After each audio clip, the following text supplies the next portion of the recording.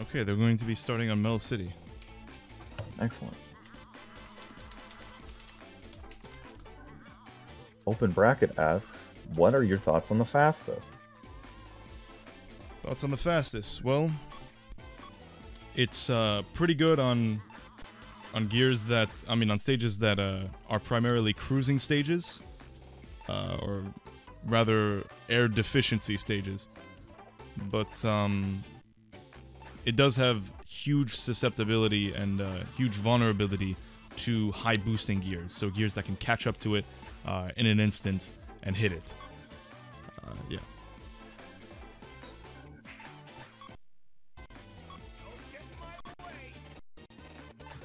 VigroX picking up Knuckles on the default gear versus Azure's Tails once again on the high booster on Metal City.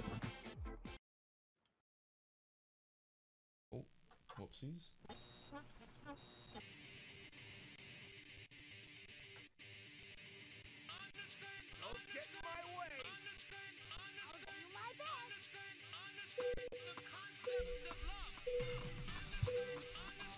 Playing type as it could pick up on Metal City. Great start by both of them.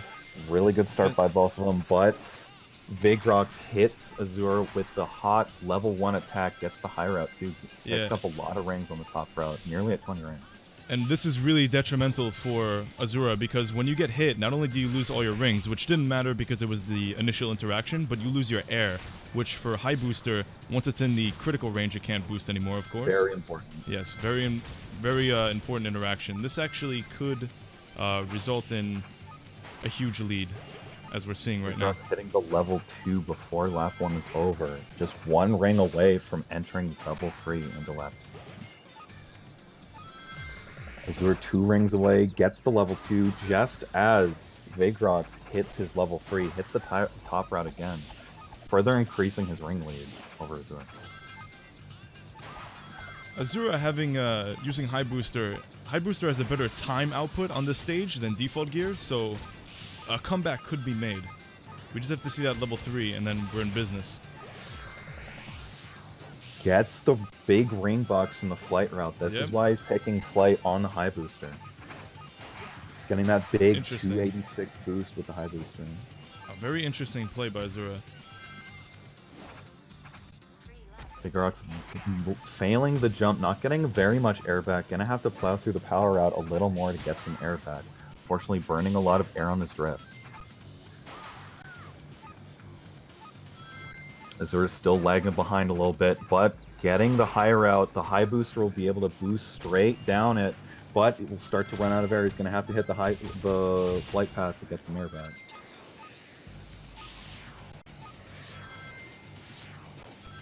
But the high booster's late game strength might not matter much, with VigroX already landing the high route, final high route, taking the first game. Wow, that initial interaction was actually so detrimental. Azure should have probably... Very strong early game start from VigroX. Effectively stealing Azure's first high booster. Placing in second against VigroX. By detrimental first place by nearly 20 seconds. Azure once again picking up Tails on the high booster. It seems to be his thing. This is VigroX's Rouge once again on the default gear. Won't have to lose any speed cruising up the jumps.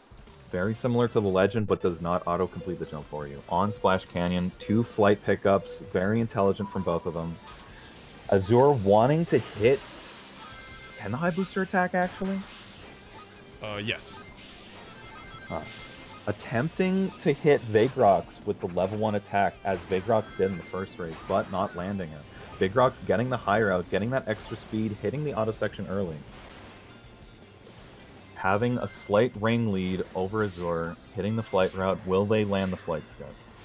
Azure, very fundamental skip, display. very easy to perform, but pulls it off anyway. I've seen it failed before. You still can't rest on your laurels trying to go for that skip. Both of them land the high route. VigroX with the hot level 2. Having a great lead over Azure now. Never mind, Azure picking up the lucky item box to get suddenly get a 8-ring lead over VigroX. VigroX still cruising ahead in first, though, getting the higher, but Azure follows him this time, going into the auto section. VigroX once again landing the flight scout. Azure trailing not too far behind with a 10-ring lead over him. Only needs one more ring to hit the level 3. Gonna try and coast until he's 1 ring, gets the level 3. Gonna start cruising behind VigroX now. This is really bad. Boosting down the straight. Oh, right out of the range of turbulence. Very Let's see a important. trick right here. Azure won't be able to ride the turbulence.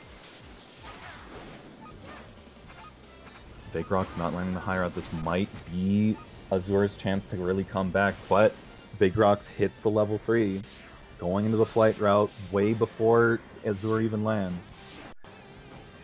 Azure's trying to cut corners, getting the flight skip effectively.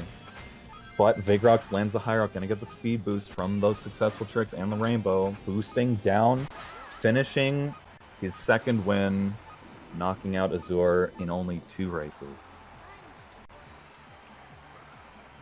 Entering himself into the next bracket while dropping Azure down into losers. Did not see either of them hit that initial top route in order to get those 30 ring boxes, which would have been a very strong level 3 start from either of them.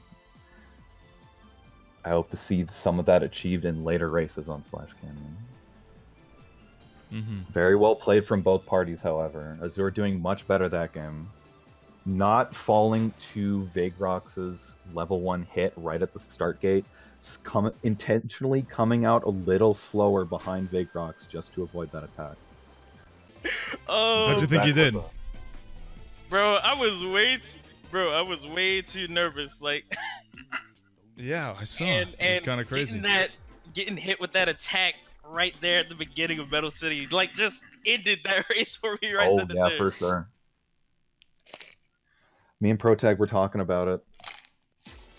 Losing that much air right at the beginning of the race is very detrimental to the high booster. Right. I was actually considering like a Tails with like a Darkness combination so I could conserve my air, but that probably would have been better if you had tournament nerves, because you can you can press that B button more, you know? Yeah, I'm not pressing that.